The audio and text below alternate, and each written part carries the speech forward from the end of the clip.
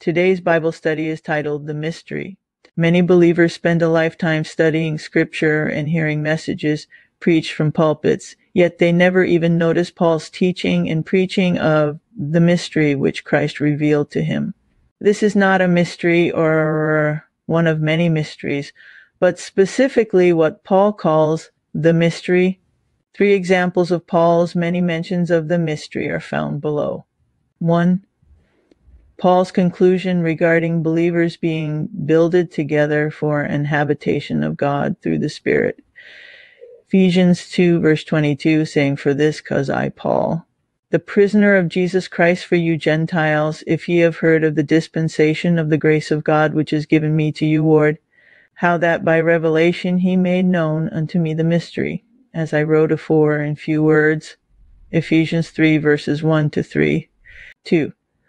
Just a few verses later, Paul notes of his having been made a minister, that this was unto me, who am less than the least of all saints, is this grace given, that I should preach among the Gentiles the unsearchable riches of Christ, and to make all men see what is the fellowship of the mystery, which from the beginning of the world hath been hid in God, who created all things by Jesus Christ. Ephesians 3 verses 8 to 9.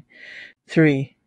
And in the closing of his Roman epistle, Paul proclaims, "Now to him that is of power to establish you according to my gospel, and the preaching of Jesus Christ according to the revelation of the mystery, which was kept secret since the world began." Very few churches, pastors, or Bible teachers even teach and preach that there is any such thing as the mystery. So let's take a closer look at these verses. In these scripture references, we see that Paul was given the dispensation of the grace of God, and in this, Christ gave him special revelation, which he called the mystery. This is new revelation, given by Christ to Paul to reveal to the church, which is his body. Paul was further given grace that he should preach among the Gentiles the unsearchable riches of Christ, and further to make all men see what is the fellowship of the mystery. And this is likewise the charge given us as ambassadors of Christ, as we preach and teach what the glorified Lord Jesus Christ instructed Paul to tell us. So believers are clearly to be teaching and preaching the rightly divided scripture in such a way as to make all men, women, boys, and girls know just what is the fellowship of the mystery. Further reinforcing that this was new and special revelation is the statement that the mystery revelation was that which from the beginning of the world hath been hid in God until the glorified Lord Jesus. Christ chose to reveal it to the Apostle Paul.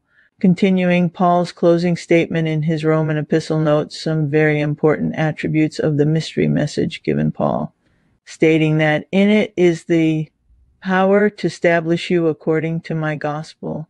It should be pointed out here that establish means to be built up. So the point is that this is yet another instance where Paul shows how important an understanding of the revelation of the mystery is for the life of a believer after salvation.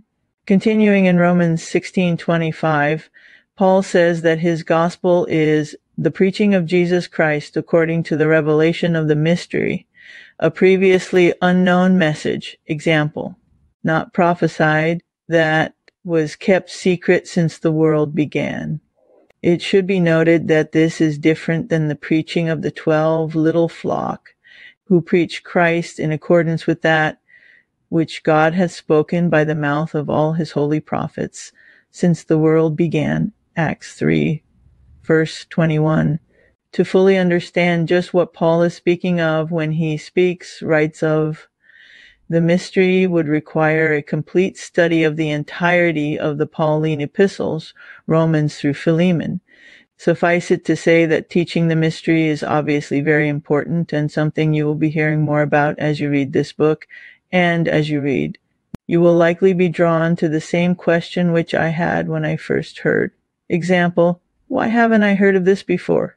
Thank you for listening to today's Bible study. God bless you.